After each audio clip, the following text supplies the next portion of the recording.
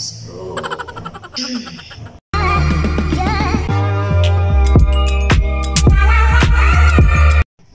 guys, nandito na tayo sa school ni ate, and today yung kanyang he and she's got the look. So, watch natin siya. Angel!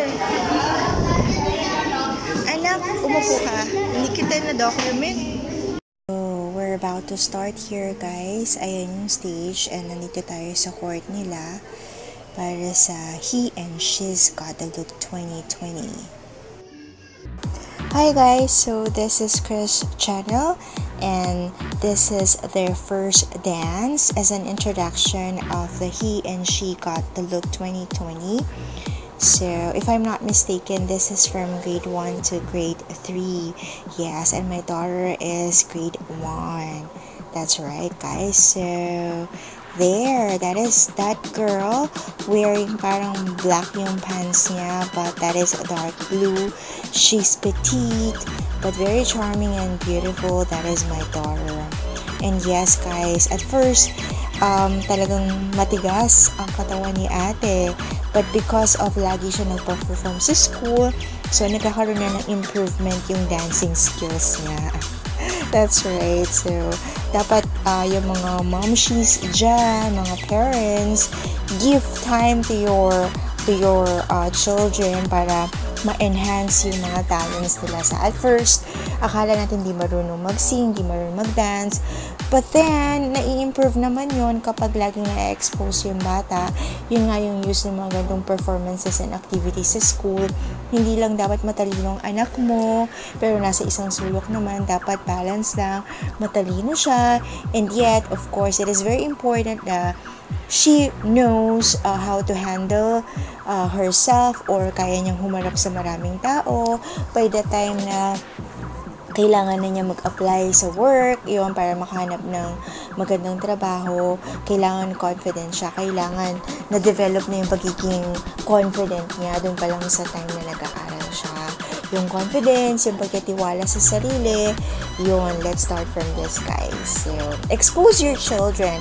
It's okay, manalo, matalo sa mga gantong pa-contest is they will learn something na hindi natututunan sa mga textbooks. Right? Mga momshies and sa mga parents out there.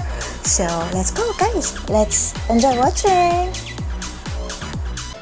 So guys, here's the first catwalk. Wearing jeans and their red t-shirt. That is their uniform.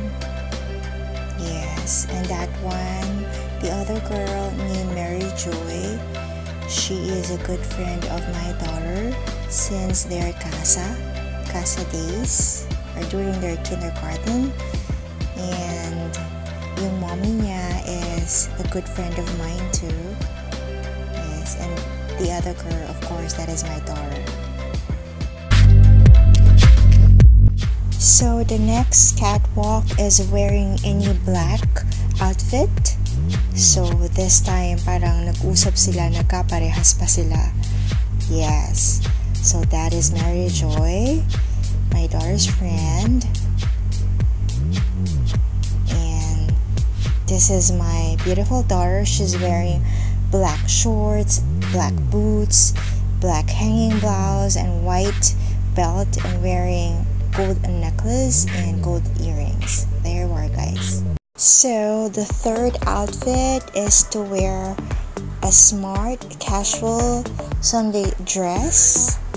So my daughter here is wearing blue sleeveless dress. There, that is Mary Joy again, and that is my daughter. Just a simple dress for her, for a Sunday dress. There.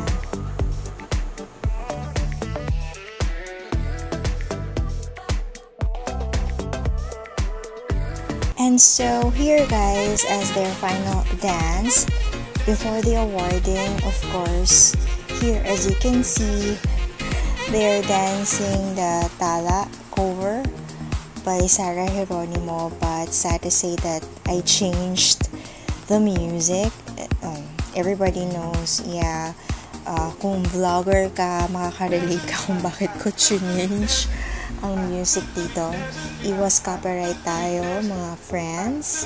So, ayun si ate, ay yung mga classmates niya and schoolmates because they are from grade 1 to 3. Here, this is their closing remarks, and yung nasa middle is, I think that she's a high school student. Mga high school students din yung mga nag-makeup at nag-ayos sa kanila.